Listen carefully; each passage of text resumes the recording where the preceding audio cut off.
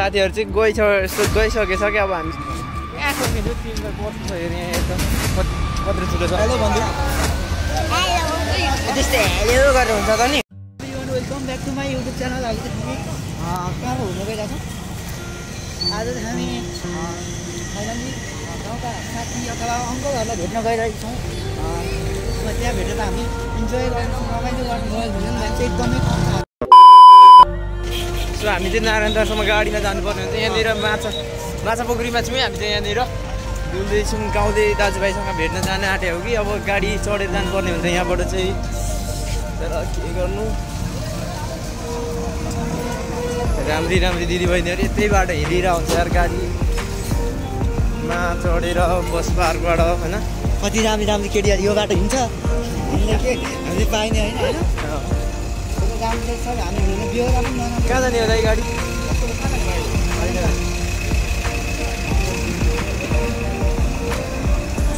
यसैमा जानुपर्छ हामी यही हो गोदावरी हिँड्दै जाने कहाँसम्म जान्छ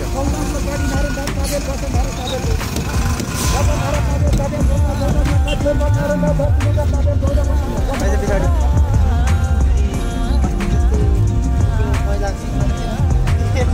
बस्न हामी चाहिँ गाडीमा चढिसक्यो होइन गाडीमा चढेर चाहिँ गइन्छ त्यहाँबाट त्यस्तै 25-30 मिनट लाग्छ होला त्यहाँ पुग्न चाहिँ समथिङ त्यस्तै होला यसले त खै पुर्याउँछ कि पुर्याउँदैन भ्यानमा गएको भए चाहिँ पुर्याउँछ सुगाइ हामी चाहिँ बसन्त आइपुग्नु अहिले काममा यस्तो गर्छ भन्ने यसको चाहिँ बानी कस्तो छ भने गाडीमा चढ्ने बित्तिकै मिलाइहाल्छ कि यसको चाहिँ जाडोमा पनि त्यो गर्ने पनि यत्तिकै उयो मजाले सुकिरहेछ क्या मजाले सुकिरहेछ आज फेरि यस्तो भयो कि घुम्न जाने प्लानै गरेको थिएन यार त्यो साथीहरूले 81 कल गरेर घुम्न आइज भन्छ अनि उनीहरू त्यो घुम्ने ठाउँ पुगेर कल गरेर घुम्न आइज त्यही भएर अबेला निस्केको छु रात बसेर साइड कपाल उडायो के त्यही भएर भाइ कहाँ भाइ दहीहरूले कपाल काट्छ त यार तिमी पनि गीत जान हान्देऊ न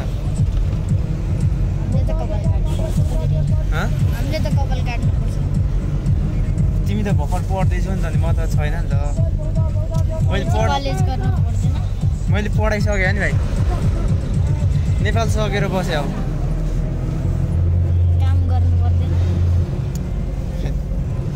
काम के गर्नु भाडा बाँध्ने सबै गर्नु विदेशमा जानु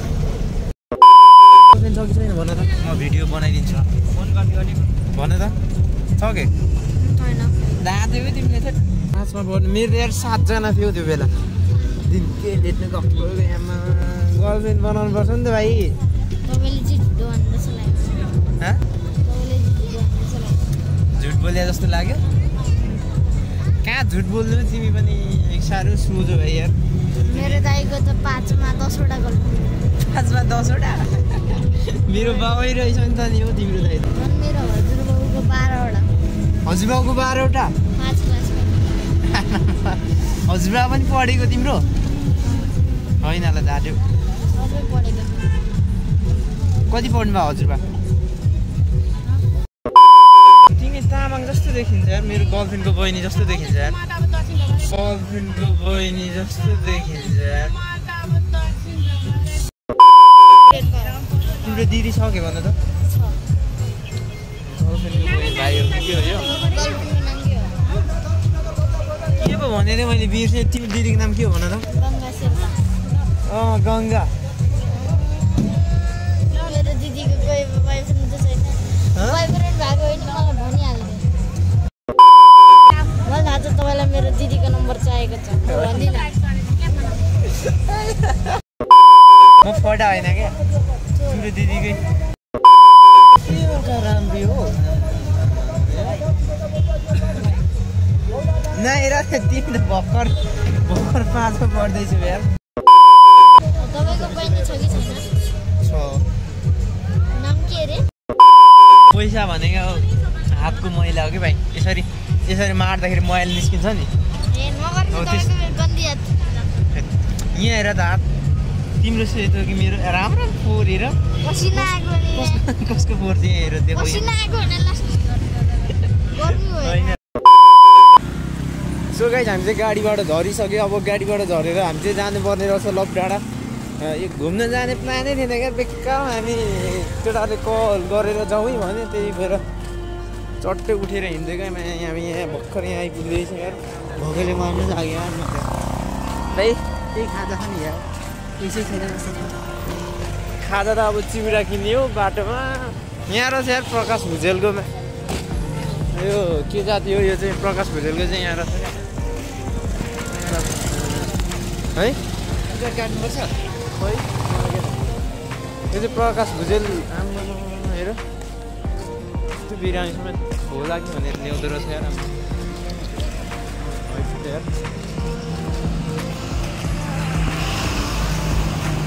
होइन केही छ यार प्रकाश भुजेलमा मलाई चाहिँ यो पक्का हो जस्तो चाहिँ लाग्दैन यार मलाई तँलाई कस्तो लाग्छ भन्दा होइन क्या होइन मलाई कति पढेर नसा चुडेको हुन्छ कसरी जोड्छ कानको नसा चुडेको हुन्छ शरीरको के उ भएको हुन्छ अनि कसरी हुन्छ त्यो हुँदै होइन त्यो पनि हो कि यस्तो हो क्या अब फेक हो क्या फेक हो विश्वास गऱ्यो भने म पनि उपचार गरिदिन्छु यो अर्को गाउँछ तैँले नै हाँक्छस् हामीले चाहिँ प्रकाश भुजेललाई फेक भन्छौँ तपाईँहरू चाहिँ के भन्नुहुन्छ अब यस्तो यार यो बेला पनि अब कहाँ मान्छेमा भगवान् हुन्छ र कहाँ यस्तो हुन्छ यार अब सानोतिनो भए त ठिकै हो अब सबैलाई सन्चोलीको पाएर यस्तो गरेँ उयोबाट जाउँ न सो हामी चाहिँ यार अलिक धेरै साथीहरू चाहिँ गइसकेछ क्या अब हामी चाहिँ यत्तिकै यहाँ ढल्लिँदै डुल्दैछौँ अब यो हेर यो चोरको अनुहार कति देखाउने यो अघि सुतेको पनि देखाएको त्यत्रो बोलेको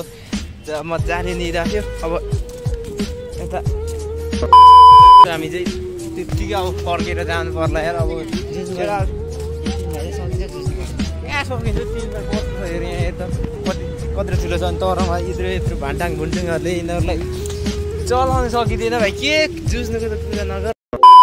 अब यस्तो के केटाहरूले एक्कासी कल गरेर आइज भन्छ अब हाम्रो होटलमा अब यस्तो भाडा बोल्दा ओर्दा यता गर्दा उता गर्दा त्यत्तिकै 12 त बजिहाल्छ 12 बज्दा ठिक पर्दा 1 बजेर गाडीमा चढ्दा अब गाडीमा चढेपछि नेपालको जाम यत्तिकै हो हामी कता जाने क्या जाम यत्तिकै हो जाम हुँदा 2 घन्टामा यहाँनिर जोरपाटी झार्थ्यो भने त्यहाँ जोरपाटीबाट यहाँ आउँदा साथीहरू छैन अब हामी नै एकछिन घुमिदिने अन्त फर्किदिन्छौँ हामी पनि साथीहरूसँग भेट्नु भनेर आएको अब साथीहरू पनि छैन फर्केछ तर हामी चाहिँ बजार छिर्दियौँ 2 जना अब चट्टसँगले होइन अब केटाहरू फर्केर गइरहेको छ हामी 2 जना मात्र अब यस्तो भइदियो क्या होइन हामी पठाउ होइन हामी भर्खर घुम्न आकि अब जाने बेलामा चाहिने हो कि तर पठाउमा गइँदैन चटपटै खाऊँ न आयो अन्त 5 मिनेट हो क्या हजुर 50को बनाइदिनु न हजुर बन्छ नि कहिलेसम्म यहाँ बजार आजसम्म हो ए आजसम्म हो ए कति दिन भयो लागेको कलाकारहरू कति आएको छ हामी 2 चोटि आइसक्यौँ अझै सकेको छैन बजार माछा हजुर माछा पोखरीबाट आऊ हजुर दुर्गेश आएको छ आज कति लाग्छ हामीलाई टिकट 20 दिन्छ त कस्तो थाहा नभएको त नि तिमीलाई कहाँबाट छिर्छ भित्र सो हामी चाहिँ भित्र छिर्ने भयौँ अब यहाँ बुनु एउटा बुनु भेट्टा छ राम्रो चञ्चली बुनु यहाँ बोलिदेऊ त हेलो भनिदेऊ त्यस्तै हेलो गरेर हुन्छ त नि तिमीलाई त फ्रीमा हो नि त्यसो नगर्नु न दिदी मेरो भाइलाई हेर साह्रो लागेछ कति ल्याएको छौ तिमीले पैसा ल्याएको छैन फेरि निस्किन्छौ कहाँबाट निस्किन्छौ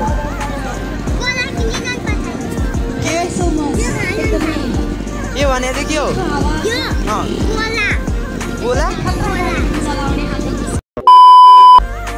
बुनुलाई लिएर आएको बुनु चाहिँ बाहिर निस्कियो अरे घुम्दै त घुम्दैन रहेछ ताली चाहियो ताली हुडिङ चाहियो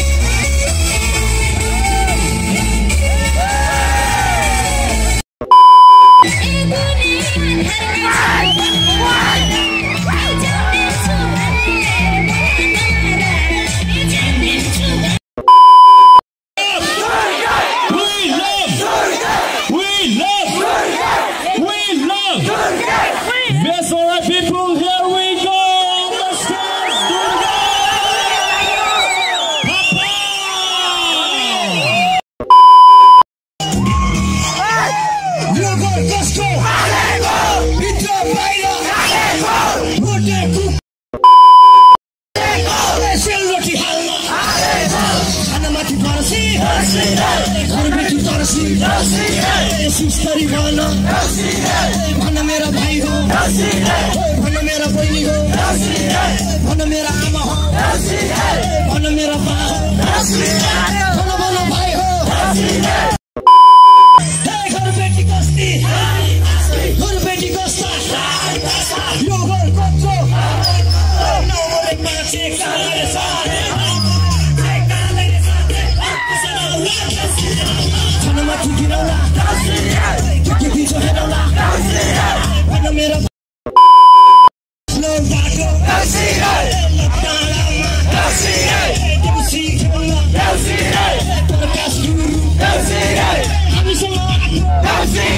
भन मेरा भाइ हो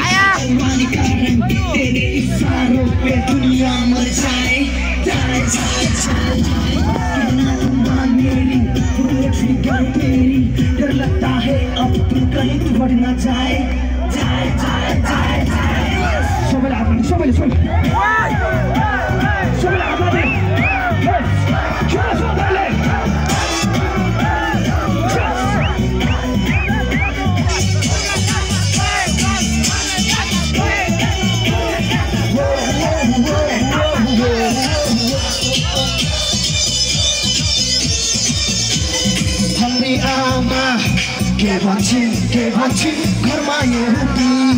बुहारी विरोधीको खेलमा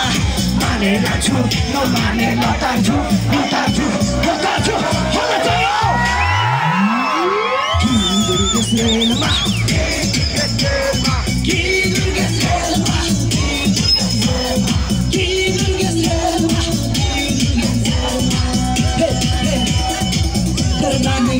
मेरो त यो चिजको हालत बस कहते बन जाऊंगी तेरी दीवानी वानी वानी वानी वानी तेरा पापे सारा लगी है क्यों ज्यादा ना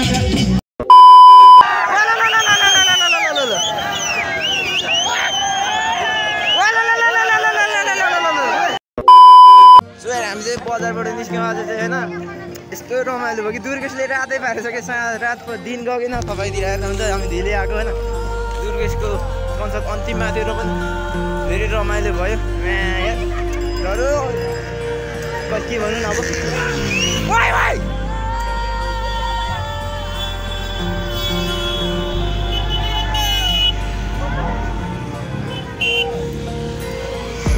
कहाँ आयौँ हामी र है गर्मी